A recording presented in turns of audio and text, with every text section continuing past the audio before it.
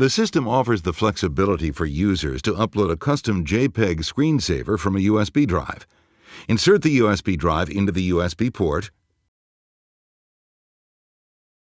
press the Media button, touch USB, then any of the photos on the USB drive can be viewed. To save a photo for use as a screensaver, touch Menu in the lower left-hand corner of the display, touch Photo Frame. The system will confirm that the photo was stored.